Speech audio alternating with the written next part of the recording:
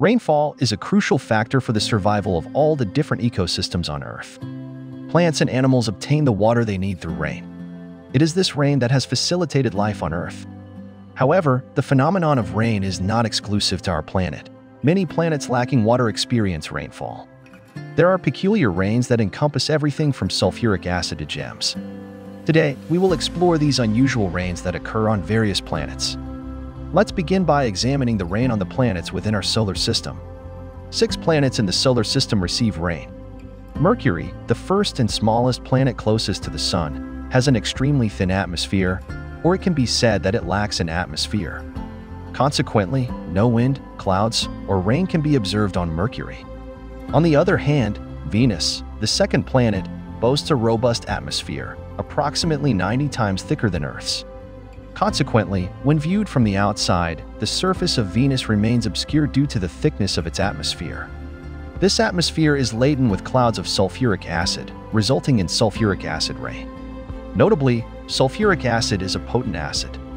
Venus's surface temperature exceeds 450 degrees Celsius, making it hotter than Mercury, despite its proximity to the Sun.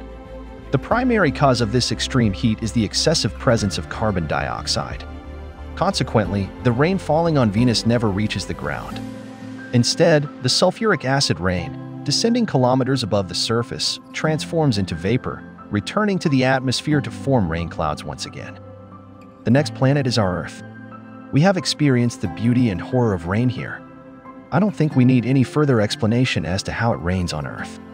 Next, we go to Mars, our neighbor, and geographically very similar to our Earth.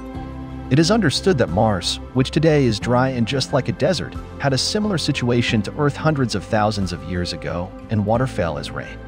We have plenty of evidence that Mars had rivers and streams. The atmosphere of Mars is very thin compared to our Earth. All the clouds found in the thin atmosphere are thin. Those thin clouds can never rain on Mars. With this, all the terrestrial planets in our solar system are over. All that's left are the 4 gassy planets: Jupiter, Saturn, Uranus, and Neptune. All 4 of these gas giant planets experience rain, but not like rain on our Earth or Venus. Diamond rain falls on these gas planets. The atmospheres of these planets are dominated by ammonia and methane. Due to the strong pressure in the atmosphere, chemical reactions take place between them, and the carbon particles are separated. Carbon is heavier and sinks deeper into the atmosphere. As these particles go deeper, the pressure increases so strongly that the carbon is compressed into diamond. The entire diamond thus formed will fall into the core of the planet. Due to the intense temperature and pressure in the cores of Jupiter and Saturn, the entire falling diamond becomes liquid and floats around the core. But the cores of Uranus and Neptune are cold, so all the diamonds that fall there are in solid form. That means that the core of these 4 planets will be full of raining diamonds.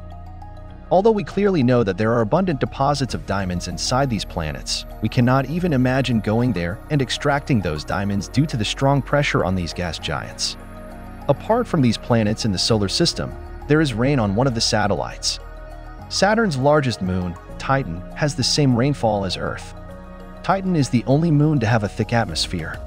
Titan's atmosphere is full of nitrogen and methane.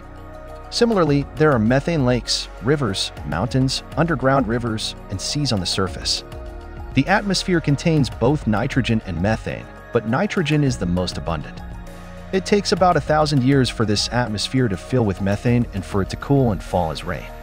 Methane rain occurs on Titan only once every 1,000 years.